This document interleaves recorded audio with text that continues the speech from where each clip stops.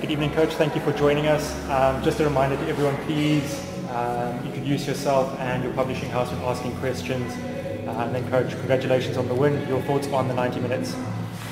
Thank you, Liam. Obviously, sitting here today, really proud man. I thought it was a top-class performance from everybody in terms of effort, commitment, our defensive structure and organisation. Obviously, a team like Sundowns will dominate possession. They will have their moments and they'll have their chances. But I do feel that even though they dominated the possession, if you look back at the game, it's not as if our goalkeeper Lee Langeveld had to make many saves. So I was really proud of the effort of the players in terms of the way they defended. We always knew that our best chance would be on transition moments. We did create a couple of those transition moments. Unfortunately, first half on our transition moments, final pass or the final decision just wasn't good enough. If you look at, we had really two good breakaways just before they scored the goal.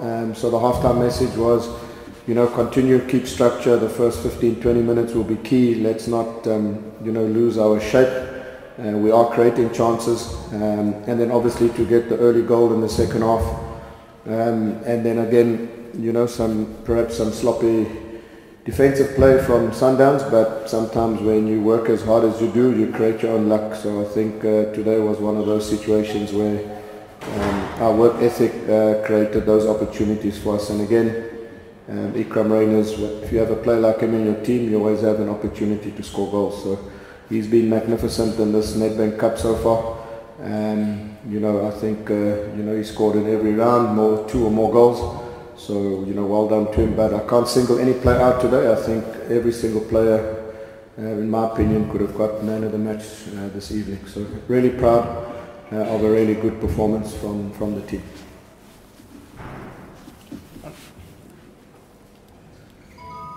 Coach, first half, as much as you were creating some chances, but you were not as explosive in the second half. My question is, please, Coach, don't leave out any details. What did you say to them in the changing room? Don't leave any details, Coach. Look, my actual message at half-time was that we're doing well. I thought our back four was really good. I thought a player like Mtetwa was superb first half. I just felt that in transition moments, the key was just, not forcing the play. Sometimes we try to play the through pass where maybe going around them and over them was a better option. And at the end of the day, I just reminded them the reason what we're here for. The message before the game is that we need to fight for the badge of this football club. We need to fight for each other. We need to fight for our family, friends. We have to fight for our supporters of this club, and also we have to play in a way that we want to honour Athlone in this Nedbank Cup run. And that was just a reminder that we're still in this game. If you continue to play and work as hard as you are in the first half, and we can get something back in the first 15-20 minutes, then we have an opportunity to go on and win the game. So that was basically the message. It was one of just continue what you're doing, just some better decision making in certain moments. Would you say they, in a way, played into your hands when we look at how they've struggled in recent times, just to go through the block, but they insist on playing through the block instead of maybe trying other alternatives and avenues? You say it's something that you expected, and more especially with Sinclair coming in and helping the defensive line as well. I think we need to give credit also where credit is due. It's not easy for a football team to be competing on Champions League, having won the league, quarter-final Nedbank, ahead of a quarter-final next week, and in the Champions League, I think there were 24 games unbeaten. That pressure builds. It's not easy to sustain and win all the time. So at some stage they were going to have some sort of blip, and maybe lately that's what they're going through. But they're still a good enough team that even when they're not playing as well as they can still get results as they've shown. Although they haven't won, they haven't lost. So again, tonight was sort of that situation where I think just the pressure of just always having to win football matches sometimes does become a bit heavy on the shoulder. And all I can I was just jokingly, tongue-in-cheek, told Coach Steve, let us try and win this Nedbank, you go win Champions League, then we can all be happy. But I only can wish them the best of luck in the Champions League. Congratulate them on winning the league. And hopefully as South Africans we can all get behind them in the next coming weeks and months on their journey. Coach, you hinted before the game about Rodman's absence and the high press, and both the goals kind of came from those situations. Do you like it when those kinds of things happen in a game where you kind of see it beforehand that it can happen? Yeah, I think, yes, Rob. From a tactical point of view, I didn't fully answer your question earlier, but yeah, the idea was to just consolidate the midfield with an extra midfielder in Nduli. We then moved Jaden Adams wide just for work rate. Obviously Devon was struggling a bit. Junior Mendieta had given his all. He ran out of sort of petrol in the last 10, so that was also the other sort of thinking in bringing in Antonio van Wyk. I think one of the things with Sundowns from a tactical point of view is they're really such a good team, but I feel their two centre-backs, I would rather that they have possession. And we then just sort of defended narrow, try not to allow them to play balls into Alende and Miami and into Zwane.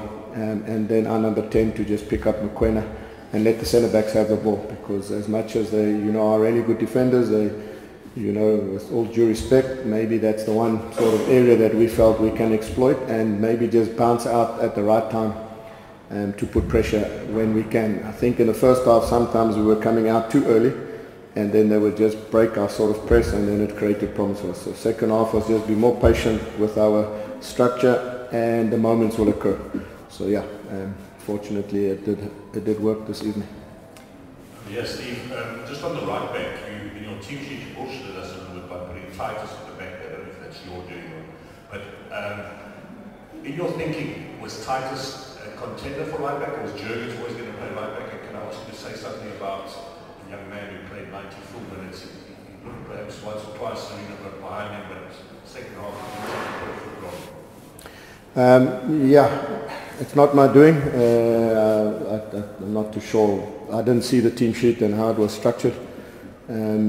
So I think Carl was always going to play. It was a difficult decision during the week. It was either Devon plays there and we start Antonio van Wyk. But having sort of watched the first game against them, our biggest joy came through sort of Titus and behind and that sort of space. So we just felt, if we want to win the game, we've just got to give the youngster Carl an opportunity. Devon Titus made his debut here against Cape Town City at right back. There's an area where we don't have full cover for Dino van Rooyen, so Carl is a great character, hard-working kid. I knew that he would be able to give of his best, and he should play without fear. At the end of the day, I've made the decision. If it doesn't work out, then it's on me. So I just told him to go and defend well. Keep it simple. He didn't need to get forward like we would normally do with Dino. And I thought he had a fantastic debut to play 90 minutes in front of a crowd in a quarter-final. And to have applied himself the way he did was, really commendable. We're heading to the last three questions. David? Congrats on the win, obviously. And you mentioned Oshman earlier, and I saw after the game the players hold up a poster, in his memory. Did you and the team maybe say at some point, an extra motivation if you need it, is to go far, to have this very tough run, for Oshman? Yeah, I think, our first sort of full match after the unfortunate passing of Oshman was the Nedbank Cup fixture here at Athlone.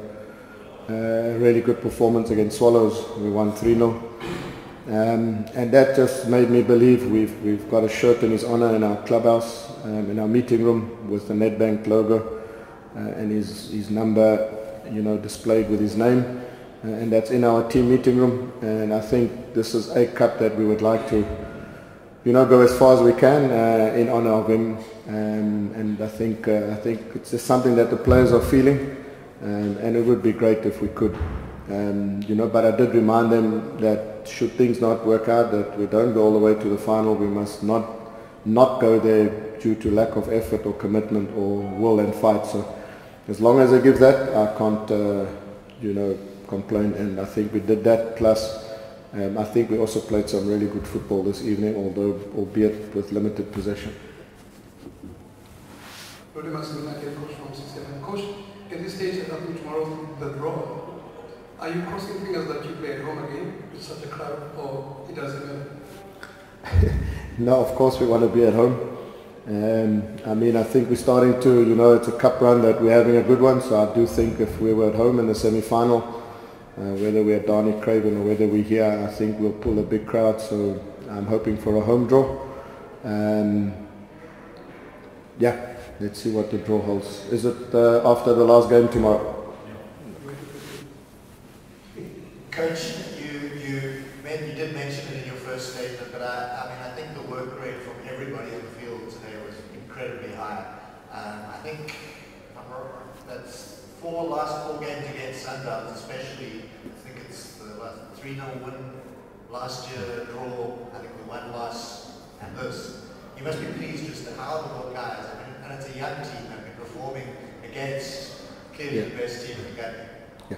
No, obviously really proud. I think the 3-0 win at Athlone Stadium, but they gave us a bit of a footballing lesson at the beginning of the season with the 3-0 win, and then obviously we had a really commendable draw against them at Donny Craven, and obviously a win today. So I get a feel that probably when the draw was made, we didn't want to draw them, and I think of all the other teams, they may not have wanted to play us, especially away at home.